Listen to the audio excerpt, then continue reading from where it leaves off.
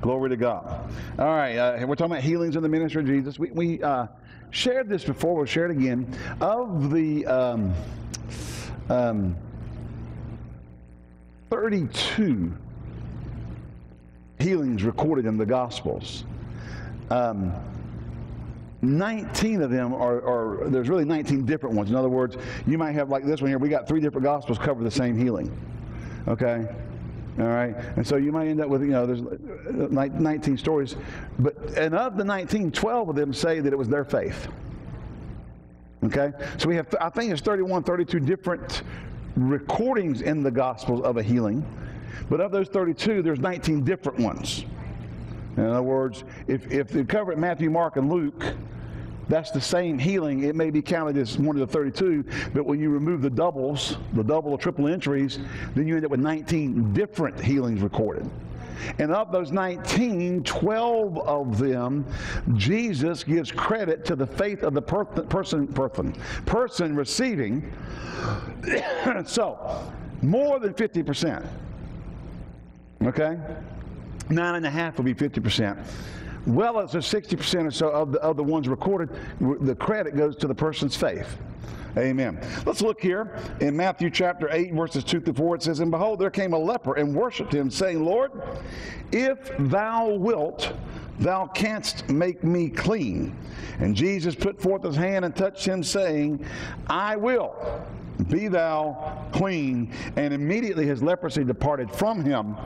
And Jesus said unto him, See thou tell no man, but go thy way, show thyself to the priest, and offer the gift that Moses commanded for a testimony unto them."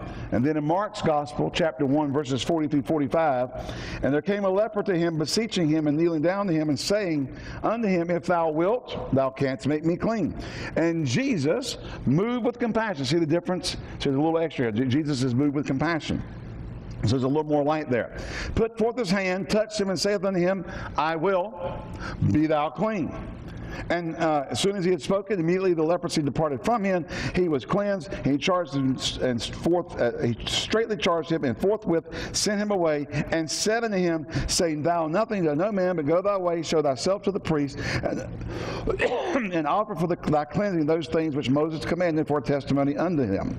But he went out, began to publish much, and to blaze abroad the matters, insomuch that Jesus could no more openly enter the city, but was out in desert places, and they came to him from every quarter."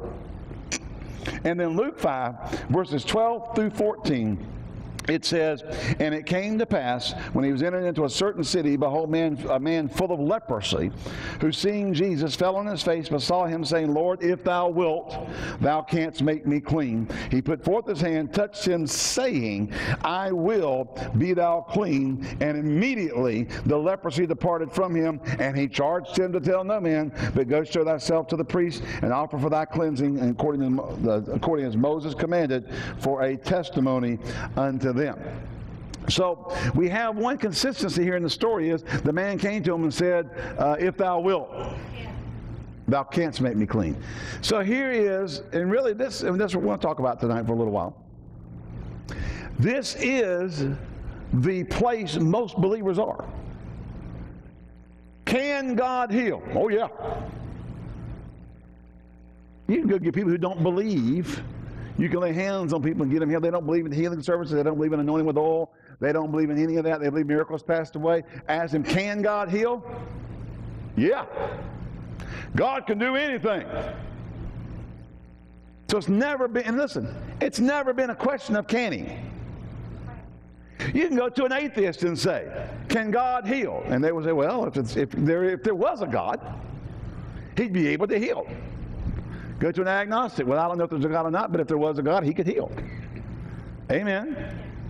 That's not the question.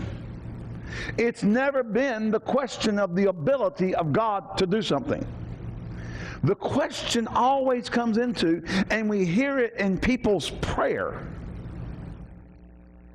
a lot of times, Lord, if thou wilt. Lord, if you're willing. If it be thy will. Very interesting thing took place back in the mid part of the last century, mid 1940s, 50s, sometime in that era, the Episcopal Church commissioned a team to go out and study divine healing. And they went out for 3 years. They went out and studied the subject of divine healing in churches and practiced laying on of hands, different things. They went out and did all of those things. And they came back with this report. This is what they said to when they wrote the report on. Here's their synopsis to everything. We can no longer use, when praying for the sick, the faith-destroying phrase, "If it be thy will." Wow. Well, how does that destroy faith? Because faith begins where the will of God is known. You can't have faith that God will save you if you don't know He's willing to save you. Not can He, will He. See, it's easy to come, Lord, if you will save me. I know you can, but will you? I know you can meet my financial need, but will you? See, so, and that is the place where faith has to be released, is not in the ability of God, but in the willingness of God. Amen. If you don't know that God will, how can you believe that He's going to? And so when we hear people pray, this is not to be a knock on somebody, but let's understand where we are. If we're praying, if you pray, "Lord, if it be thy will," then you don't know that it's His will. And you cannot have faith. You can have hope. You can really, and not Bible hope, because Bible hope actually expects something to happen. Worldly hope is wishing. You understand the difference? You wish it would happen. Somebody goes, buy that lottery ticket. They can't have faith they're going to win that lottery ticket, but they sure hope they do, or they're wishing they do. They don't have a true expectancy that they're going to. There's nothing to base that on. Especially when you look down and see the chances of you winning this lottery is 1 in 135 million. Well, you really don't have a whole lot of expectancy you're going to be the one. You hope you are. Bobbleheads. You hope you're the one, but you really don't believe you're the one. Amen. Well, how many are here? How many are here? There's 3 people who are not even here. Okay. How many wish you were at home? All right. So the leper was in that same case. See, he knew that Jesus could. From the reports. Everywhere he was going, people were getting healed. I mean, miracles were taking place. The noise being noised abroad all over the place. That this man from Galilee is going about and people are getting healed. And he comes to him and says, now look, I know you can. That's not the question. The question out of his mouth was this: if thou wilt. Let me kind of modernize that phraseology, because we don't speak in Elizabethan. He said this. He said, I know you can, but are you willing? And Jesus put forth his hand and said, now, it says in King James, I will. Really? He said this, I'm willing. Or let me give it to you even better. It's my will. Yeah. Well, how do you know it's his will? Because Jesus said, I only do those things which I see my Father do. So we know it's the Father's will that that man be healed. Amen. So what did Jesus addressed the thing that was keeping him from his miracle. He rid him of the question that he had, which was, are you willing?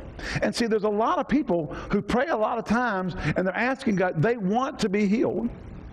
They want to be delivered. They want something good to happen in their life.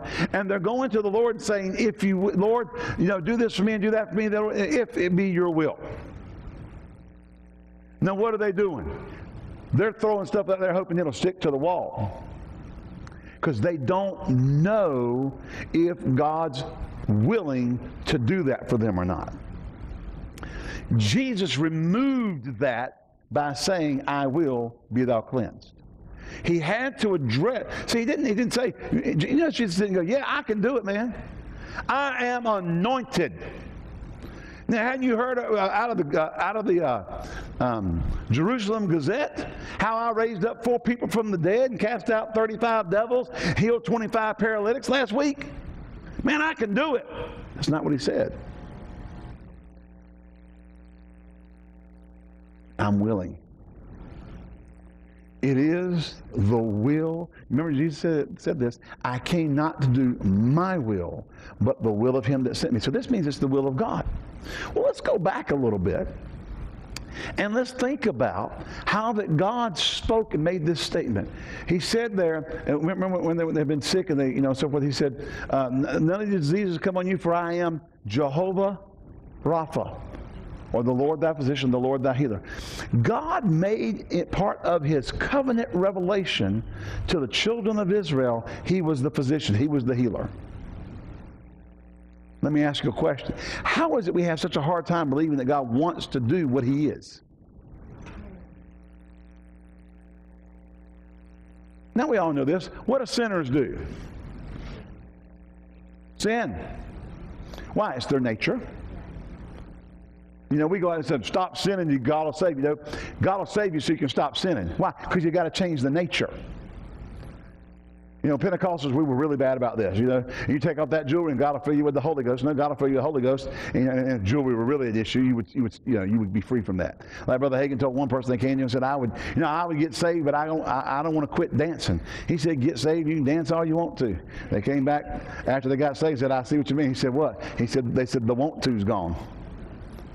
They love to go to clubs and dance socially and be, just be a wild, crazy thing. But once they got saved, the want to do that left. See, we tell them to quit dancing and quit going to the bars and come to church. God says, come to Jesus and you won't have to go to the bars. Amen. Amen. The nature was changed. Now, in understanding that, what's God's nature? Well, what did Jesus tell Philip? Remember what Jesus told Philip? Anyone remember what Jesus told Philip? Remember, Philip said to Jesus, show us the Father, and it sufficeth us. In other words, it'll be good enough for us if you'll just show us the Father.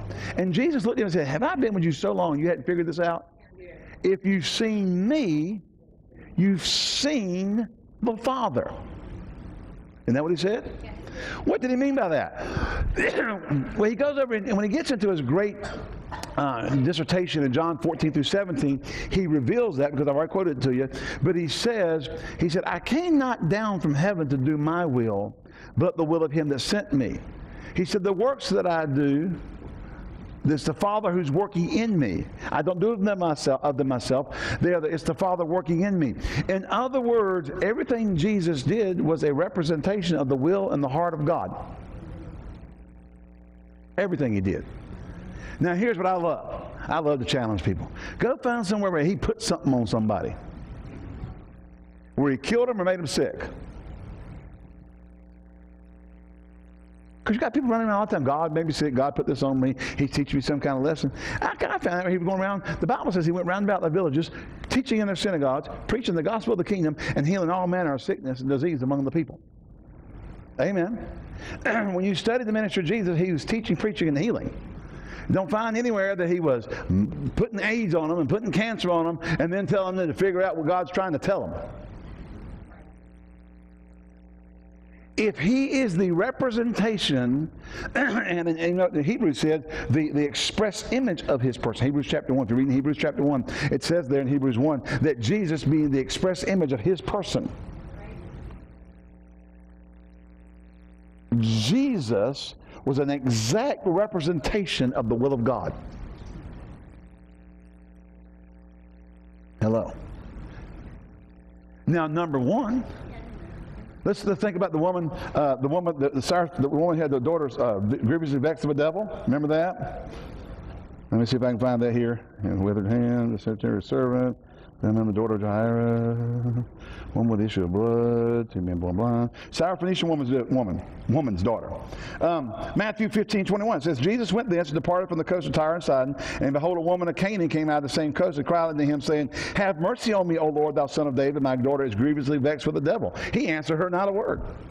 And his disciples came and besought him, saying, send her away, for she crieth after us. But he answered and said, I am not sent but to those of the lost sheep of the house of Israel. What's he talking about? Covenant. Now, let me tell you something. God honors covenant. That's not the only thing he honors.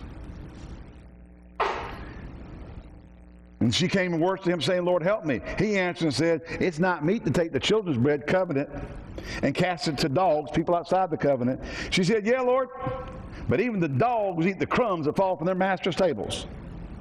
And Jesus said unto her, O woman, great is thy faith. Be it unto thee even as thou wilt. And her daughter was made whole from that very hour. He's a respecter of covenant, and he's a respecter of faith. And thank God under the new covenant we got both. Amen. I said the believer can be in both, in covenant and have faith. The only time we get a hint in the New Testament of him turning someone away was a woman who was outside the covenant. Why? Because she didn't have a covenant, she had to approach it a different way.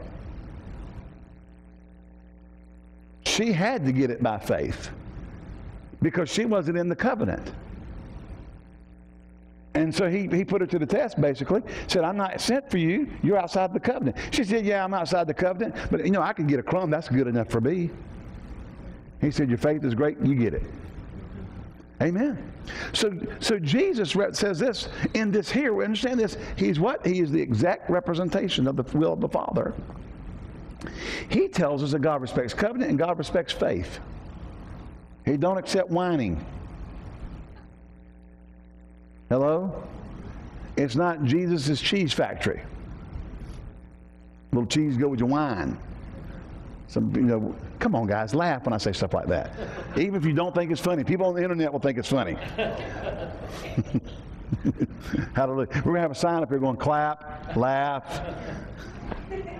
No, I better not do that. Bill will record it. Just can't trust these cameramen anymore. Hallelujah. Put Saturday Night Fever dancing on there and everything.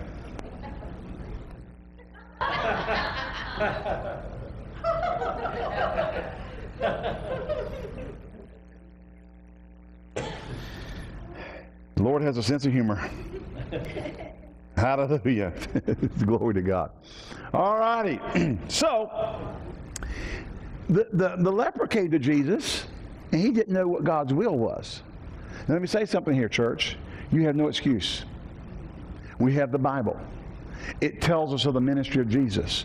Jesus, his own testimony is, I am a representation of the will of God. I am a representation. Now, this is paraphrasing a little bit, but that's what it says. He that seen me has seen the Father. The works that I do, the Father, he doeth them in me. I do them not of myself. Amen. I only do those things which I see my Father do. Amen. So then Jesus is telling us by his own testimony, I represent the will of the Father. And God had already under the old, think about this now. Under the old covenant, God had already revealed himself in covenant with Israel as Jehovah-Rapha. Compound covenant name, the self-revelation and continuing revelation of God through the compound names. Remember, the Jehovah are really the four letters YHWH, okay, that we've added letters to. The Germans back in the mid 1200, somewhere in that era, decided, because they used the J and put vowels in it and made it Jehovah. Others have come back later and taken the letters and put vowels in there with YHWH and made it Yahweh. It's the same, comes from the same four letters in the Bible.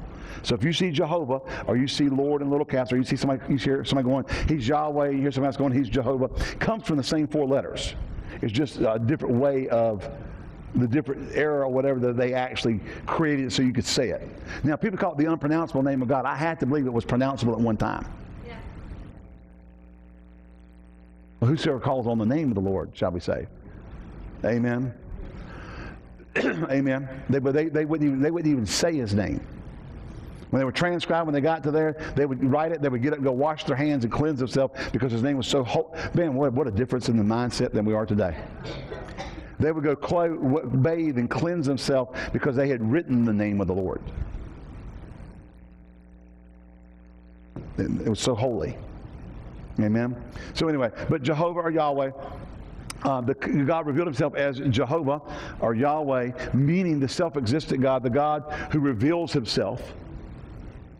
You know, and really, you go really a little bit deeper and paraphrase, or not paraphrasing, but transliterating that, meaning the God who keeps covenant, the covenant-keeping God. Well, then he came back afterwards, and over the years, he would reveal himself, like with Abraham at the altar. Amen. Remember that? Jehovah Jireh, when we provided the lamb for Isaac. They called the name of that place Jehovah Jireh. The Lord is our provider. The Lord is our provision. Okay? But the very first one he did was not peace, was not righteousness, was not victory, was not provision. The very first compound covenant name we have after the name Jehovah or Yahweh or YHWH is revealed is found in Exodus, where God says, I'm Jehovah Rapha, the Lord thy physician, or the God that healeth thee. I find it interesting that the very, why? Because man's a triune being. See, God would be their salvation of their spirit. It'd also be their healer of their bodies. God wants your body well. You go look through the Bible over and over and over again. There are places where healing and spiritual salvation go hand in hand. Psalm 103. Bless the Lord, O my soul, all that's within me. Bless his holy name, and forget not all his benefits. Amen? Who forgiveth all thine iniquities. Who healeth all thy diseases. Right there together. You go over to 1 Peter 2:24, who his own self bare our sins in his own body on the tree, that we being dead to sin should live unto righteousness, by whose stripes ye were healed. You get some dingle brains coming along going, well, you know, that's talking about spiritual healing. Is that right? Then why, when we get over Matthew chapter 8, verses 16 and 17, and then when the Egyptians come, they brought in many that were sick, and he healed them all, and cast out the spirits with his word, that it might be fulfilled by that which was spoken by the prophet Isaiah, saying himself took our infirmities and bare our sicknesses? Didn't have a thing to do with spiritual healing. That it might be fulfilled, that it might fulfill that which was spoken by the prophet Isaiah. He makes it very clear. Matthew 8, 16, 17 makes it very clear that Isaiah 53, then quoted by Peter and 1 Peter 2:24, Matthew 8, 16, and 17 makes it very clear he's making reference to physical diseases and ailments. Somebody call it the spiritual healing. Well, spiritual healing? It's physical. Sicknesses, diseases. People just make stuff up, or they manipulate stuff, or they get real spirit. I mean, just because somebody puts on a voice and says, God, the Holy Spirit, don't make it real. Hello? You don't talk like that. I don't talk like that. I don't come along and go, and God said, and then get out of the pulpit and start talking. Hey, did you see the game today? God. People play all kinds of shows or whatever, and oh, they must know what they're talking about. They use God. They say God funny. Come on now. Just because someone says that it means spiritual, prove it. I can prove to you that it was physical from the Bible. Direct quotes. Not me kind of put, well, kind of, I mean direct passage quotes and the interpretation given by the writers of the Bible. So you don't have to take my interpretation. Amen? So, what are we saying? In order for healing to work and you to be able to receive healing, you have to know it's God's will to heal. Just as, in order for you to be saved, you have to know it's his will to save. Why do we preach Jesus? You know, the Bible, you know, Romans, the Bible tells you, gives you the Romans roadmap, and then we preach Acts where it says, whosoever calls on the name of the Lord shall be saved. Paul writes, it says, if you confess with your mouth the Lord Jesus and believe in your heart God's raised him from the dead, thou shalt be saved. Amen. Why do we keep preaching that? So people will know what? It's the will of what? Whosoever. God's will to save you. Amen? It's God's will to save you. We keep preaching that in our churches, and we keep preaching that in our churches for the very reason we want people to know it's God's will to save them. Why? Because we know if we can get them to believe God is willing to save them, they already know He can. I'm talking about being born again. They already know God can, but they look at their lives and say, I'm such a rotten sinner, I'm this, I'm that, and then we find, whosoever will. I'll cleanse your unrighteousness. I'll remove your iniquities as far as the east is from the... We preach all kinds of scriptures that show them that God loves you, and God, even when we were dead in our trespasses and sins, Ephesians chapter 2. Amen? Even when we were dead in our trespasses and sins, He quickened us together and made us alive. Amen? And raised us up together, made us sit together in heavenly places in Christ Jesus. We let people know it doesn't matter. God loves you. God will save you. God wants to save you. It's His will to save you. You have songs, you know. I mean, every Billy Graham meeting that's ever been held. Just as I see, just as I am, without one plea. How's that guy? Can you help me out there? I can't remember how it goes. I don't sing. Just as I am. Huh? That thy blood was shed for me. Thou bidst me come to thee. O Lamb of God, I come. Amen?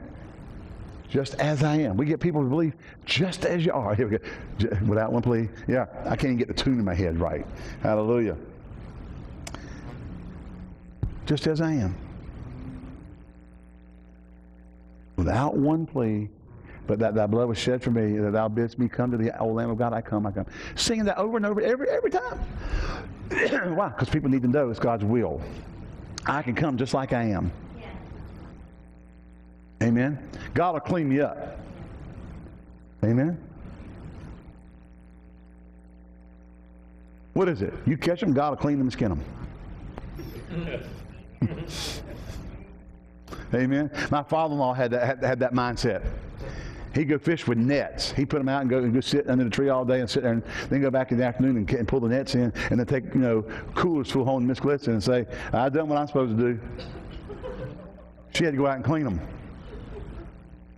And then can them. He'd have so many fish, they'd have to can fish. And some people actually, we were talking about this just the other day, canned fish are better because the little bones in them break down. You don't even have to worry about them. Those little skinny bones that you're always concerned about when you're eating fish. When you can them, you don't have to. They fall apart. You can make fish cakes and all. Now, this is all observation because I don't do it. I'm not a fish person, fish cake person. Pretty much just not a fishy person. All right, aren't you glad? No, I'm not fishy. Now, understanding that we keep preaching salvation to people because if they know the will of God, they can respond to it. This leper came to Jesus not knowing what His will was. He could. He didn't know what he was His will. And Jesus erased it and said, I will. Be thou made clean. And immediately, his leprosy departed from him. Why? Because he addressed the thing that was keeping him out of the answer he needed. He was only in hope. He came to Jesus in hope, really wishing, man, I know you can, but I sure wish you would. If thou wilt. If you're willing, you can. Jesus said, I'm willing, be made. If we could get the church to come to the place where we're going, I know you can and I know you're willing, we'd get a lot more done. When you come to God, instead of going, I wish, you're going, I know you will, because you said so in your word. Now, that's where we have to go back to finding out from the word what God said and believing from the word what God said. Can you say amen? Believing the word. Amen. Remember the man, Jesus came down the mountain, about in the prayer, time of prayer, and the man came to him and said, my son's over here, he's got a devil, let's cast him into the fire, your disciples. I took him to your disciples, they couldn't cast him out. And Jesus said, all things are possible to him that believeth. And then the man said, Lord, I believe, help my unbelief. Like one guy said, and what he said there was, Lord, I believe in my heart, my head's giving me a fit. Listen, we're not talking faith isn't of the head, it's of the heart. You know that God said he will. You believe that and you act on that in Jesus' name. Can you say amen?